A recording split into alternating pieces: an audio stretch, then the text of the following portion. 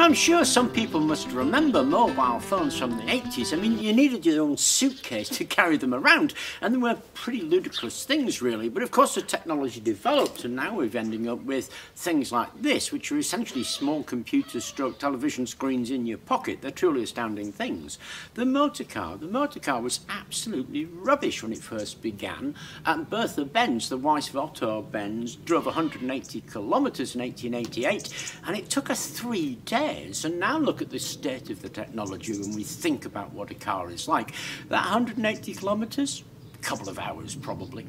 When you think about computers, the first computers were just huge machines out of brass and steel, and the electronic versions of them weren't in fact that much better. But now look at them, and now look at how integrated they are into our everyday lives. And technology frequently has this kind of roadmap. It's early days, it doesn't seem particularly useful, but when it is useful, it gets an awful lot of development, becomes integrated into our lives and becomes slick.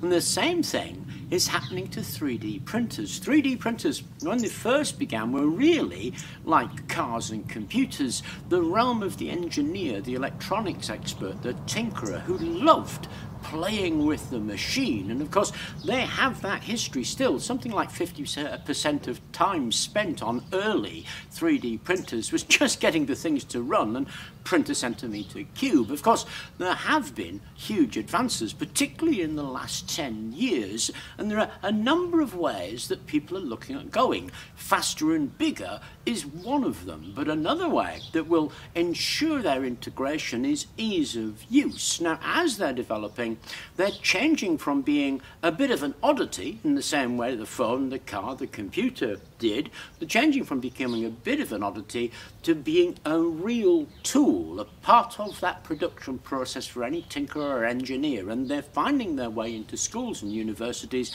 all over the place for exactly that reason. So one of the companies perhaps leading the charge on that ease of use philosophy is this one. It's Bambu Lab. Now, they have a whole range of products, and this is their X1 carbon that they sent me, and they said, we don't mind if you don't do anything with it, we think you will, so here you go. And that was really nice of them.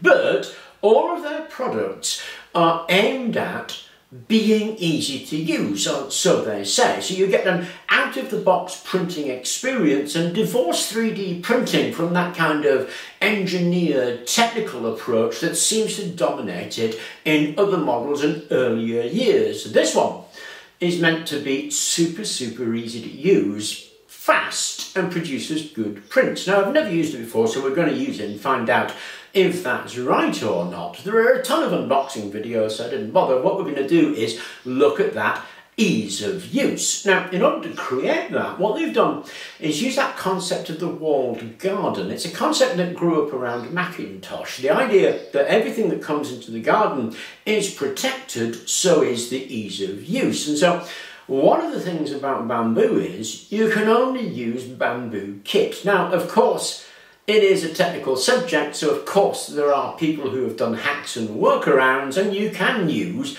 other bits and pieces. Bambu prefer to use their gear to guarantee that ease of use within the walled garden. Now, that's not going to win some adherents, because like everything, we all have our opinions about things. Some people hate that walled garden concept, some people love it.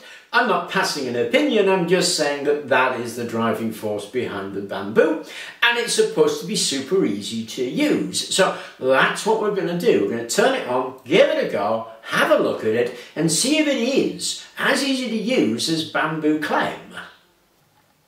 Okay, so I put the Bambu Handy app on my phone, and this is an Android phone, and then I downloaded Bambu Studio, logged in, registered everything, turned the printer on, let it run through its calibration, and it all went swimmingly. I mean, it linked up really easily like it's supposed to.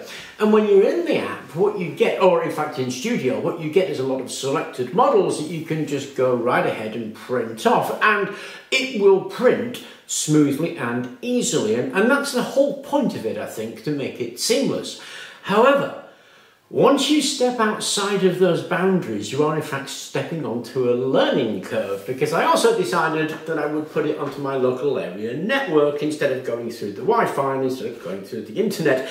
And that took a couple of hours of reading to get that to actually work. It worked just fine, but there was a learning curve involved. And if you go from printing a pre-prepared model to preparing your own models, then you're going to be locked into Bambu Studio. It's all part of that walled garden. You can't use anything else.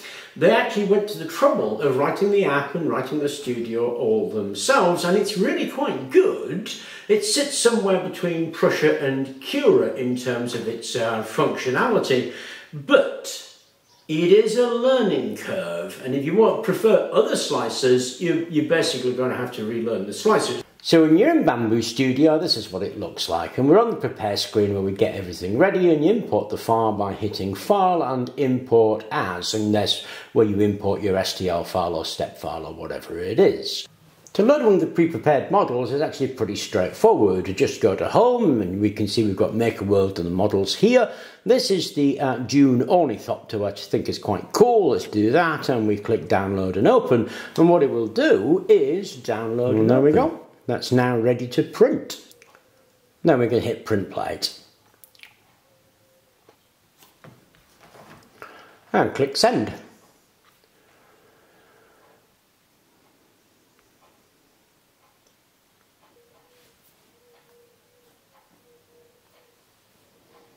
And we can see that's going to take about 3 hours, 3.5 hours to print and use about 50 grams. In order to see the integral camera, you need to click that button down there and make sure you have an SD card in the actual printer so that it can record the time lapses on. Okay, and that's it finished. Now, it's a fairly intricate little model, and most of the time models aren't my thing. I'm more into, you know, constructional stuff, but it's got lots of little intricate detail on it. It's picked those up quite nicely, and it was pretty fast, and I did remember to use glue on the bed plate. Now, it is being marketed as being super easy to use, and certainly if you stay within the garden, it absolutely is. There's a huge broad scope on this because it comes with a hardened steel nozzle that has a huge range of temperatures. I think it goes up to 300 degrees centigrade, and so there's a much wider range of filaments that could be used here, particularly things like carbon fibre filled or metal filled filaments, and they're one of the really exciting things I want to explore with this, because this is also being promoted as an engineering tool, and that's the whole point of the video. The point of the video is that 3D printers are emerging from the shadows in the same way that mobile phones, cars and computers did, to move from something that was only for tech heads, geeks and engineers into something that is going to be for everybody, radically shaping our future. And it's one of those things, if you don't get to grips to, you're going to be forever wondering how to set your VCR. Anyway, I'll put this together and, you know, stick it on the shelf. I hope you enjoyed the video. Thank you very much for watching. And please do remember to like and subscribe, because this is another exciting thing that we're going to be doing different stuff with.